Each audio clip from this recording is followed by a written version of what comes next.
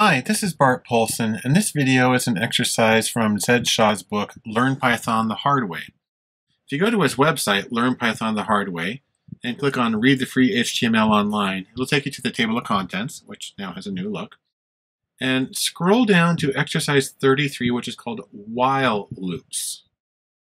And if you click on that, it'll take you to this page. Now, in the last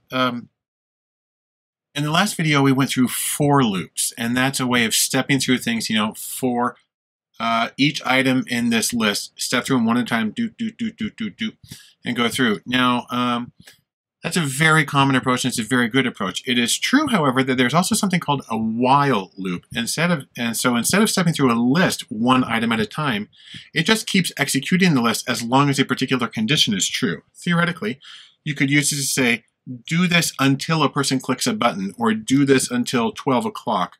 And that makes it more flexible. On the other hand, I have found while loops to sometimes behave strangely, and so I prefer for loops whenever possible.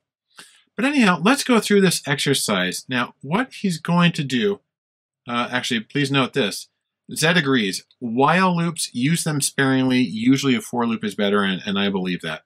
And you also want to make sure that if you have a condition like, when the button gets pressed or something like that, you want to make sure that's actually going to happen at some point, or else your loop's going to go on forever. And you might have to force quit it. He does make a good point here. He says, if things start to go crazy, hold down Control-C, and that will sort of force quit the program. Okay, now here is the text. This is a pretty simple bit of code. I'm going to have some comments on it. But I'm also going to have a lot of code that goes through the study drills, because the 5 study drills ask for some important variations on this, and those deserve explanation as well. All right, I'm going to come over here to Text Wrangler. First thing we're going to do is we're going to get it set up by creating a variable called I, which we'll be using for the index or increment. And that will start by setting that equal to 0. Then we'll create a variable to hold a list. We'll call it numbers. And it's going to be an empty list. That's why we have the brackets with nothing in them. Okay, and again, in other languages that's called an array, but here it's called a list. Now for while loops, what we're going to be doing, the structure is very similar to defining functions and if and for loops. It looks like this. You start with the keyword while, so that lets Python know that's what you're going to be doing. And then you have your variable that's going to be tested at each point. In this case, it's I. That's the variable that we created up here. And we have to set a criterion so it knows when to stop. In this case, we're just going to say while I is less than 6. So as soon as it's equal to 6, it'll stop. And then we put a colon so it knows that we're done with that first line. And then we indent everything else after that so it knows it's a single code block. The first thing it's going to do is it's going to print for each time it goes through this. It's going to write here in the display at the top, I is whatever number. And then it's going to use this little format command D, and it's going to refer to the I right here, which is this variable right here, which refers back to this one. And then it's going to append to the object or the variable numbers. That's the one that we created right here. That's our empty array. It's going to append to that whatever value we currently have for I. So it's going to start at 0, and then it's going to cycle through. In fact, see, the next thing we do is we add 1 to it. So it's going to be 0 when it first starts here, and it's going to append the 0, then it adds 1. Now, in some languages, you can write this as I plus equals 1 or I plus plus, but Python sometimes doesn't like that. The I plus plus definitely does not work in Python, and some of the other increments don't work so well.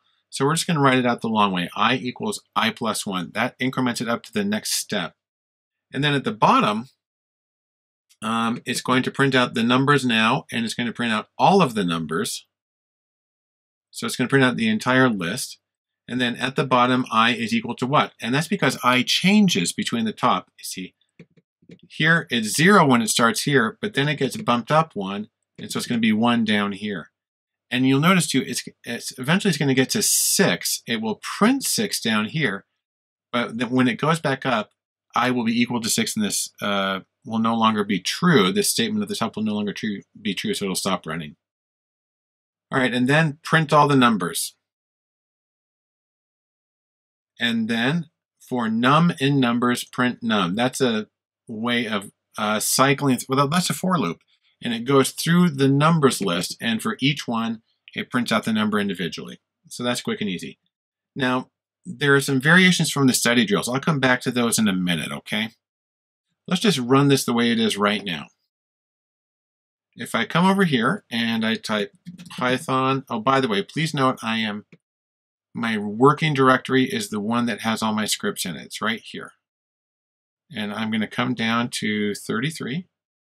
You see, there's the text as it currently exists. I can type Python x33.py, hit return, and let me make that bigger.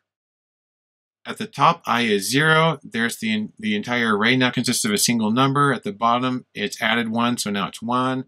Then you see how the array, the list gets bigger and bigger and bigger, and how the bottom number is 1 more than the top, and the bottom I is 6, and then when it goes back up to the top, and it's checking this condition, is I less than 6? It's not less than 6. It's exactly 6 now, so it doesn't run anymore.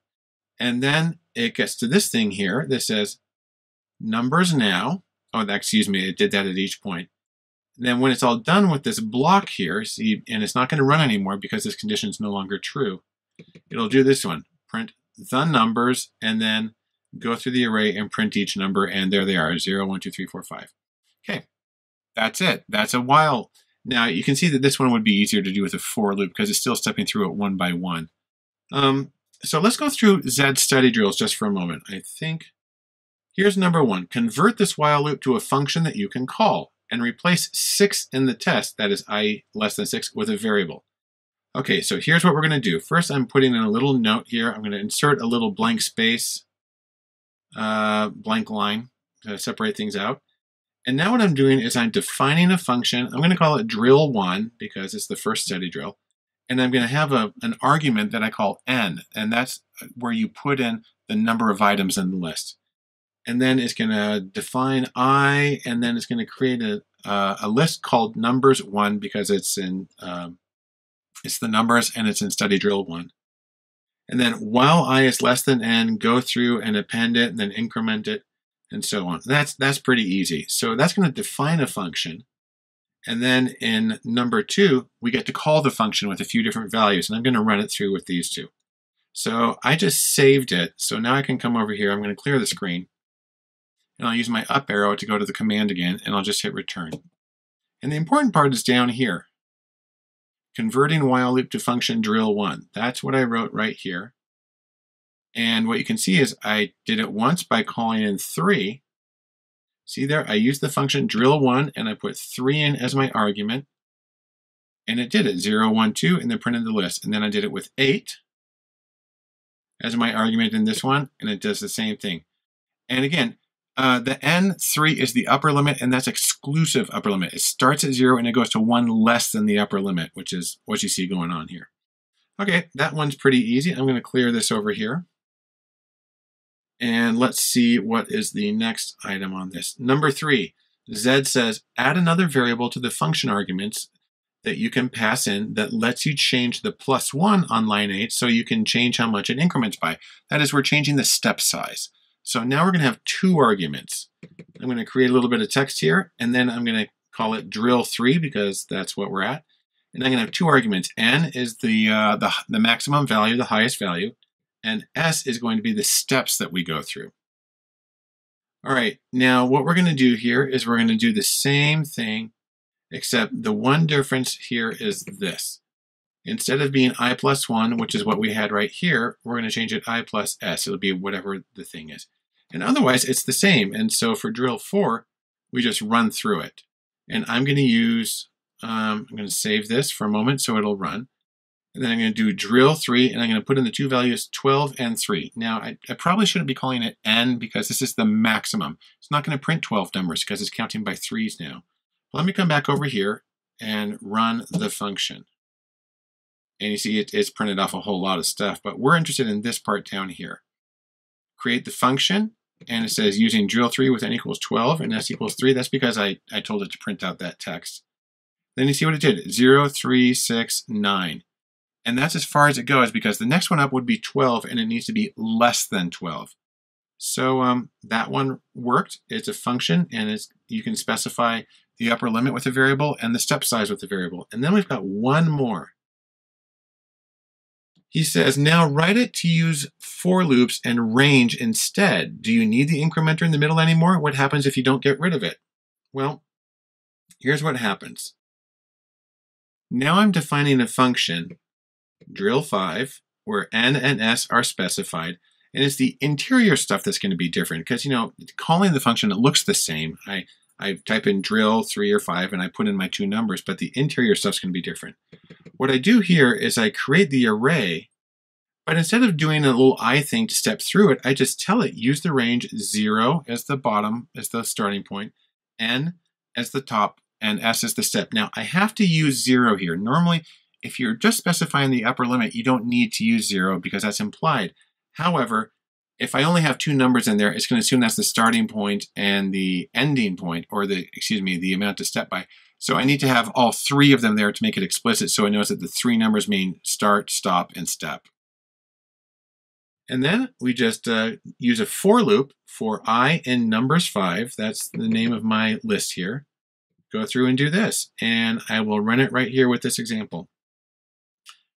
And let's just make sure that's saved. And I'm going to clear the screen, and I'm going to use the up arrow to get my last command and hit return.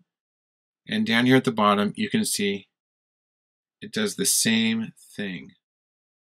The reason it printed number 12 though is because I made it so that my upper limit was 14 and my step was 4. So 0, 4, 8, 12, and we're good. So that's a rather long explanation, but you can see how to use a while loop, and also that you can do a lot of it with functions and for loops, which in most situations will work better for you.